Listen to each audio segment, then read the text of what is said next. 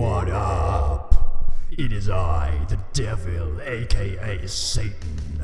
I have emerged from hell on this special occasion to teach you all how to make a free Minecraft server with plugins and mods. You can also use this to make a server with just mods, or just plugins, or neither. Just to store what you want. Jimmy. Wait, how the fuck did you get out of hell again? Oh god damn it, get back down there, you little... So the first thing you need to do is make sure you have 64-bit Java installed. You can download this from the first link in the description and click where it says 64-bit. Next, go to files.minecraftforge.net, the second link in the description, and download the installer. Make sure it's the latest! It sometimes breaks if you don't have the latest. Thank you, Jimmy. Now can you please go back to your eternal punishment and let me do my bloody tutorial in peace? Just thought you needed the help, that's all. Okay. Create a new folder and name this whatever you like. I'm gonna name mine The Devil's Abode. Then run the installer, click Install Server, click this strange little ... box here and select the folder you just created. Then click OK!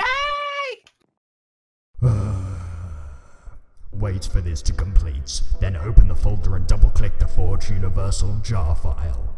A few new files will be created. Open the EULA file and change the word false to true. Then make sure you have file name extensions enabled. Just click up here on View and check the little box next to file name extensions.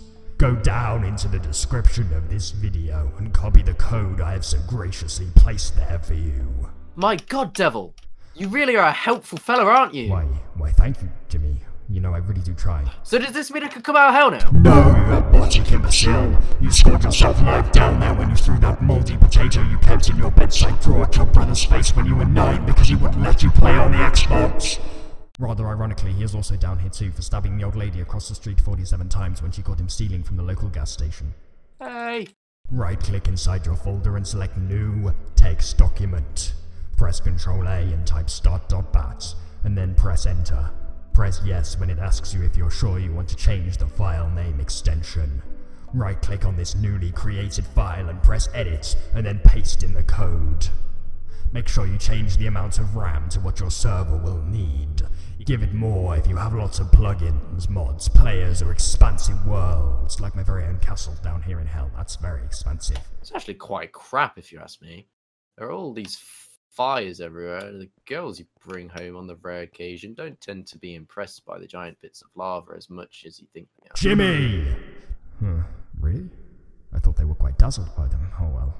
I'll get them replaced by the new heads on spikes decorations I saw around Steve's house the other day. That's bound to get their little fires rumbling, if you know what I mean. What you say? Oh yes, sorry. I'll give my server 2 GB of RAM like so. Use M for assigning megabyte and G for gigabyte. Close this file and finally rename the name of your Forge Universal Jar file to just server.jar. If you don't do this, the start.bat won't run correctly. Run the start.bat and a command window similar to this should open. Wait until you see done and then launch your game and connect using localhost. You should spawn in your server. But there are no plugins or mods yet! Yes, Jimmy, I'm getting to that bit. Be patient. Close down your server by typing stop in the server command line. Then go to spongepowered.org, the third link in the description, and click download at the top. Then click download under SpongeForge and click download next to the recommended build. Note, the most recent version of Forge right now is 1.12.2, so your server must be on that version for now. However, I've heard the programming geniuses over there are working on updating it as fast as they can, so check which version it is and make sure you're using the matching Forge and game version. Place this jar file into the mods folder inside your server folder, and then create a new folder called plugins next to it. To get mods for your server, simply download them. There are many places you can find them, but the safest bet is probably CurseForge, and place them into your mods folder. Make sure you also have the same mods installed in your client, which you can create by using the same Forge installer and pressing Create Client, then placing the mods inside your mods folder in your Minecraft installation folder, usually reached by typing %appdata% into the little box thingy right here, and then running the new Forge version from your Minecraft launcher. To get plugins, simply go back over to spongepower.org and select All in this drop-down menu. You can then search for the plugins you desire, download these and drop them into your plugins folder you created inside your mods folder. You don't need to install these on your client. Yes, thank you, Jimmy. Yeah, why no problem. Glad Just stop. Here I installed the Tinker's Construct mod, as well as the plugin's World Editor Nucleus, and it's working perfectly. Okay, right, Mr. Satan, but... Well, you see, I kind of want to have other people play because the server... If you are going to say something about other people not being able to join yet, then you just scored yourself another eternity in the fires of hell, because I am getting to that bit. Go to NGROK.com, the fourth link in the description, and sign up for a free account. Once you are logged in, press the big orange button that says download and download the zip. Extract the exe out from inside and double click it. This will open another similar looking command window. Copy the auth token command from the NGROK website like so and copy it into the command window, then press enter. Then simply type the following: NGROK TCP -region, and then your region or the closest one to you. I'll put them on screen for you to see. Now unfortunately hell doesn't have its own NGROK region, so I'll have to use EU. Then type 25565. Press enter and the command window should change to something looking like this.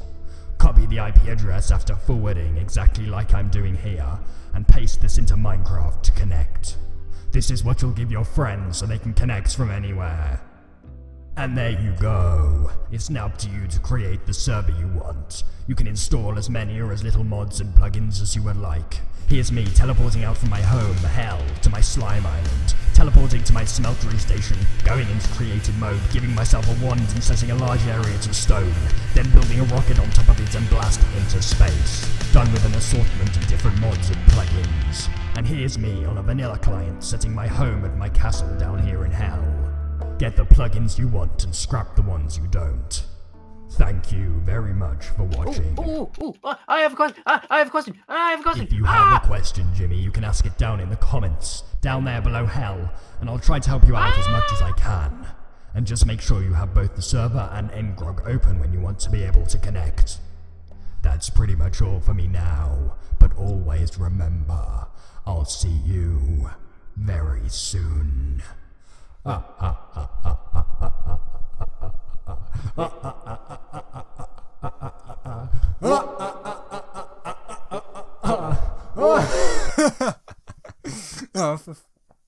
Oh my god. Hey there, kids. I'm sure you're wondering where this voice for this Derpy Steve character came from. Well, I am. I'm sure you want to hear more of it. Well, you can, of course, do that at youtube.com/ForeverJonny.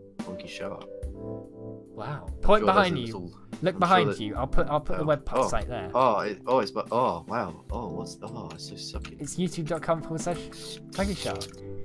Oh, you should click that and see where it takes you. It takes you on a wild journey. Oh dear. Oh no. Don't you dare land in that. Okay, thank God. Oh. What are you doing? You just ruined the magic.